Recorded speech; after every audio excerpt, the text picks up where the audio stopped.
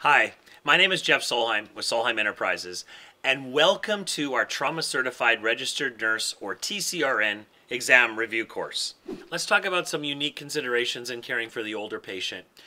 We have to talk about low energy falls for a minute, or ground level falls. Now, I think a lot of us have had this driven home over the years, and we know that ground level falls can be deceptively serious. And we do call trauma activations now on ground level falls. When an older person falls and injures themselves, even though it's just ground level, it can have serious trauma. In fact, statistically, 40% of elderly who fall ground level, so just they just fall over in their home, 40% will not return to their home. In fact, 25% of them will be dead within a year. So ground level falls can not only cause severe trauma, but they can have long-term implications on the elderly patient. Now, why do elderly people fall? Well, for any number of reasons. It could be syncope due to dysrhythmias or orthostatic hypotension from medications. It could be due to alcohol. It could be due to changes in postural stability or balance that have to do with aging. It just could be due to the fact that reaction times slow as we get older, could be due to altered visual acuity or visual attention. But the bottom line is, if the patient falls, consider that to be a major trauma and work them up with a full primary and secondary survey.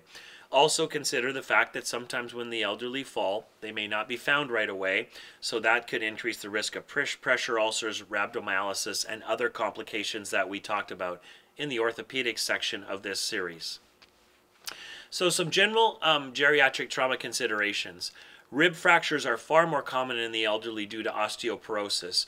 And we know that as we get older, we have less respiratory reserve. So in the elderly, if they have rib fractures and they splint in an effort to try to reduce pain and they quit coughing, that combined with the poor respiratory reserve can often lead to respiratory infections. And single rib fractures carry a high mortality rate in the elderly population. So in the chest trauma section, we talk a lot about managing their pain after rib fractures. Well, those efforts need to be increased in the elderly who are at a much higher risk for secondary respiratory complications. Also, minor head injuries are more likely to cause disability and death in the elderly patient. Sometimes because they're anticoagulants, but also because of atrophy of the brain, their symptoms may be not as obvious. Symptoms of intracranial pressure may not be as obvious early on, and then delays in that can lead to more serious blood accumulations and bleeds. Overall, as we get older, we have less total body water, so we don't store as much body water, and that's why you see the skin of the elderly so dry, and they have more wrinkles and so on, because they just have less body water. But that also means that they're at a higher risk of both dehydration and hypovolemia, because they don't store as much body water. As we get older, we lose our subcutaneous fat, so that means that we're not able to hold heat in as well, and the elderly adults more prone to hypothermia, and that leads to that trauma triad of death that I talked about in the sepsis, SIRS, and MODS module. It also increases the risk of skin breakdown. Doesn't this make you all want to grow older just listening to what's going to happen to us over the years? So a few things to consider when resuscitating the elderly patient. Now, in the sepsis, SIRS, and MODS module, I really talked a lot about the current recommendations for fluid resuscitation and how much fluid to give.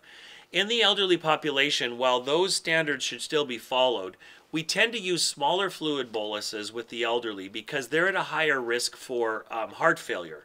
They may need more fluid than their younger counterparts because they have less fluid, but they may have to have the fluid given at a slower rate to reduce heart failure. So we tend to use smaller fluid boluses, assess for pulmonary edema and signs of heart failure before another fluid bolus.